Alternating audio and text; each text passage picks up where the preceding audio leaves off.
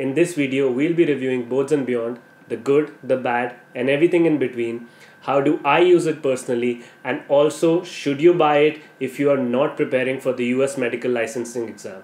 So let's go. Hey there, I'm Subbar Ramnani, the guy who's mad about medicine just like you. If you're new here, then make sure to subscribe to the channel by clicking the button below, and also follow me on Instagram where I post some amazing medical content, some interesting quizzes, and exciting challenges and giveaways. You can find the links to all of this and everything else mentioned in this video down in the description box below. So let's go.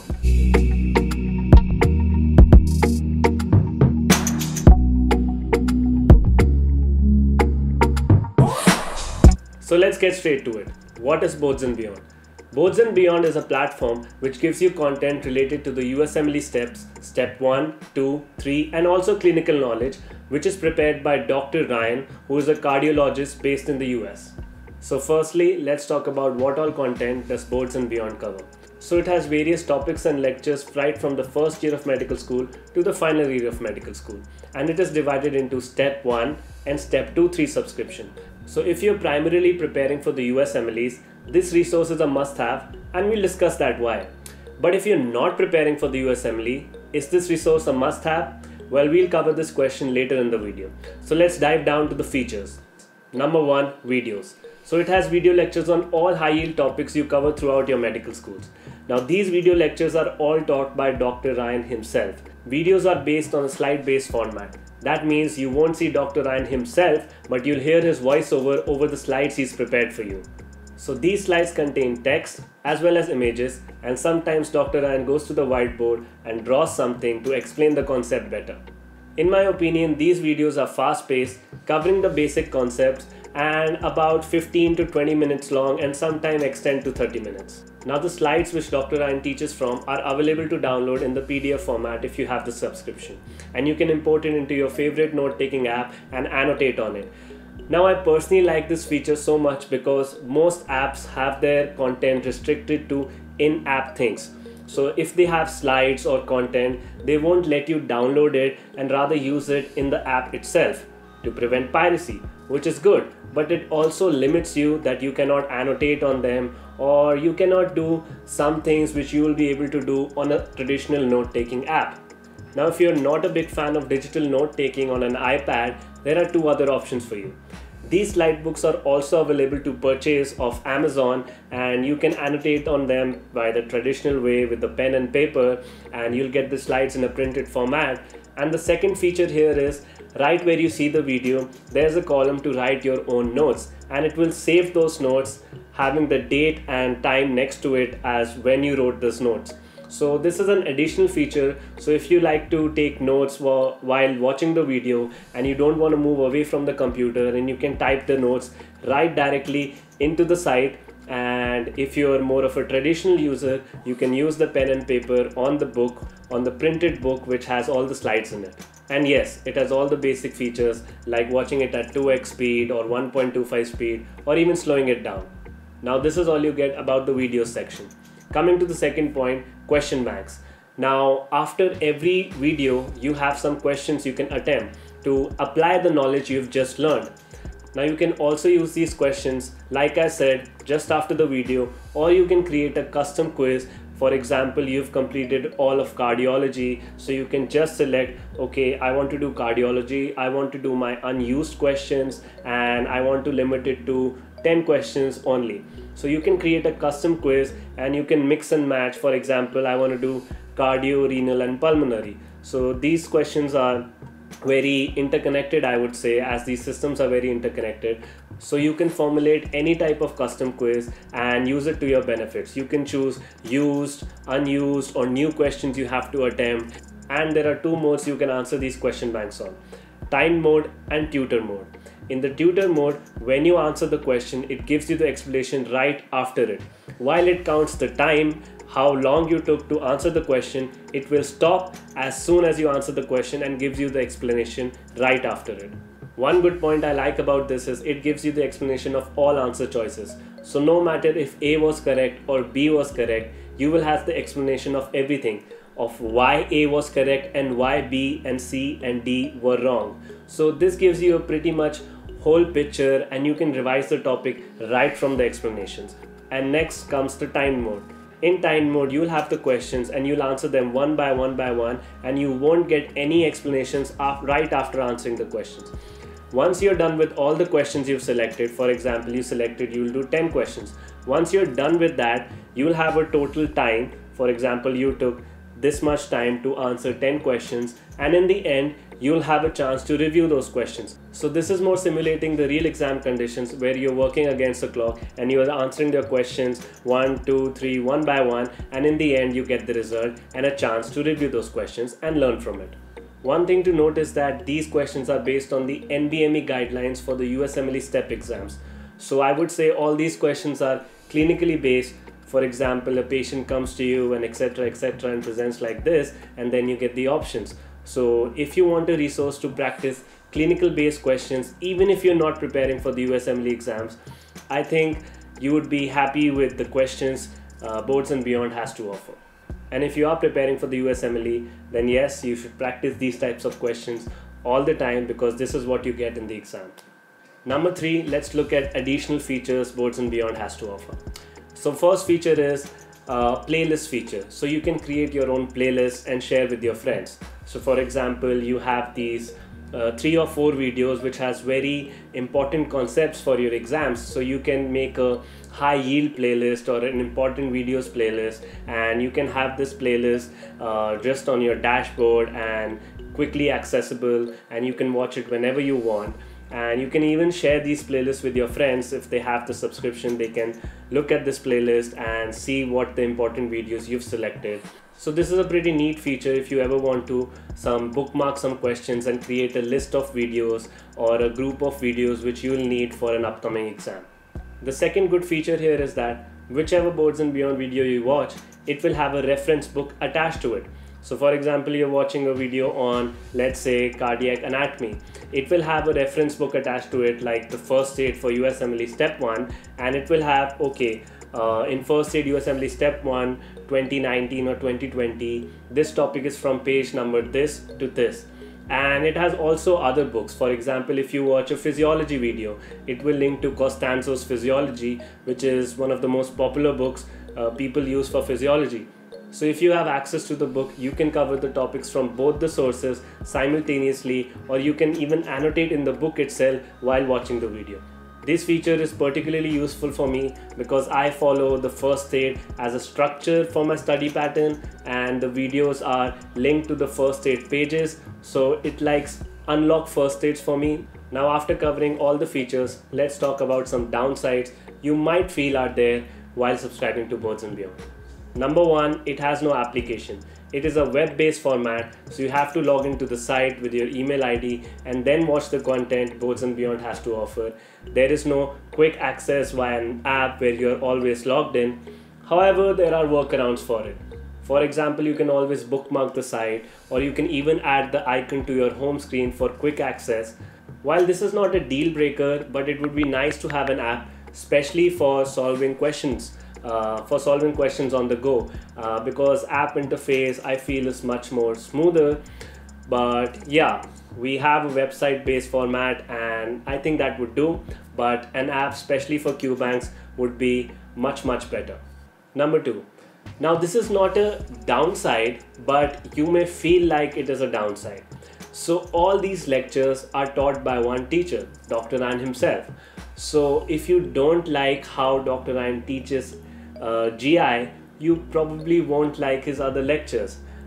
He has a particular style of teaching. He likes to teach in a slide based format. He explains it by drawing diagrams right in the slides. So if you don't like his style of teaching, maybe you won't like any of these videos, but particularly I can say that the cardiology section is really well taught by Dr. Ryan, and I personally love the psychiatry section.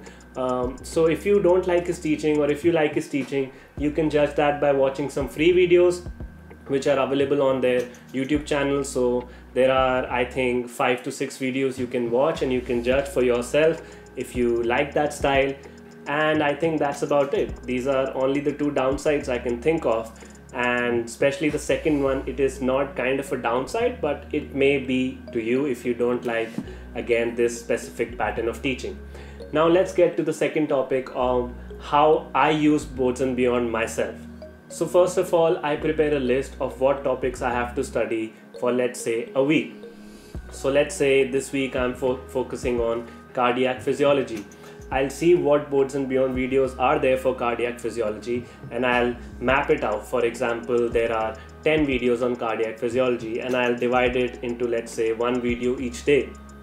And then, because of the feature that it has the first aid pages linked to it, and I have access to the first aid book, and I really think it's a good book to structure your study pattern, I first watch the video lectures from Boards and Beyond, and then go on to see the same content from the first aid book. While watching the videos, I also sometimes annotate on the lecture slides I have downloaded from the site, and I annotate in the Notability app, which is my note-taking app of choice. I really like digital note-taking compared to the traditional way because it's more easier. Like, I can use the colors, highlighters without carrying a whole bag of these. After covering the video and the same material for first aid itself, I do not attempt the question bank. While many people would like to do that, I leave the question bank when I complete the whole topic. Let's say when I complete whole of cardiology, then I attempt the question bank for cardiology, because for example, if I don't know anything pathology related about cardiology, since the questions are clinically based, and you still might need some information about the pathology while answering the question, even though the question is for the physiology topic. So I like to attempt these questions after going through the whole module of cardiology, let's say, and then going to the create custom quiz and attempting the question module. Now, as you might know, I already have a video on why you should practice question banks every single day, and I do that with the Boards and Beyond subscription.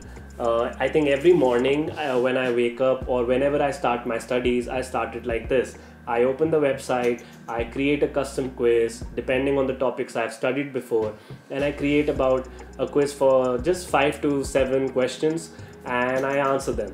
So in the end, it gives me the percentage, and it really helps me practice those clinical based questions and also gets my mind moving. And yeah, so this is my resource of choice for practicing clinical questions every single day. Now, coming to the third topic. Now, this question may not apply for you, but since most of this audience watching my video is Indian based and maybe not preparing for USMLE, I would like to cover this question. So, should you get Boards and Beyond if you are not preparing for USMLE? So I would say Boards and Beyond pretty much covers all the high yield points you cover in medical school. Now, while Indian content might differ a bit, for example, especially coming to the statistics, like this disease is more in India and this disease is more in America. So you might not get this, but I think it will cover all the basic and high yield points, especially about the physiology and pathology.